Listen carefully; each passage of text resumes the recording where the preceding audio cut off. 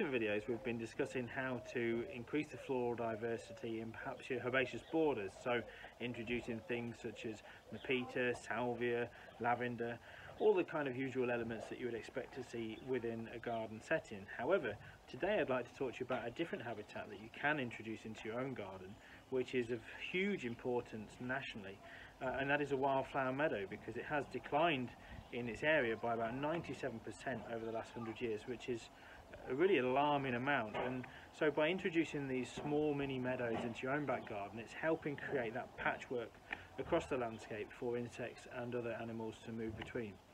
Now, there's a couple of ways you can do this. One is by stripping the turf off and rotivating and seeding the area, which is fine and it does work well. However, today I'm looking to individually introduce certain species of wildflowers in the form of potted plants, which you can see kind of over to my right here behind me, and that will create a fantastic immediate effect, if you like, within this season.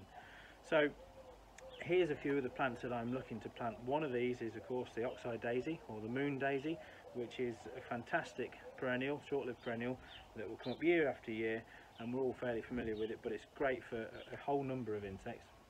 One of my personal favourites, probably my personal favourite, the bird's foot trefoil, which is of course a fantastic little low-growing native wildflower, and great for so many species, things such as the six-spot bonnet moth and the common blue butterfly both lay their eggs on it.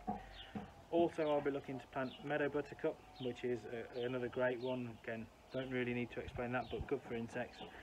Red clover, fantastic for bees and a whole array of other insects as well. Low growing as well, and will take nicely to regular cutting if you want to create a nectar lawn. And also greater knapweed or black knapweed, sorry, lesser knapweed or black knapweed.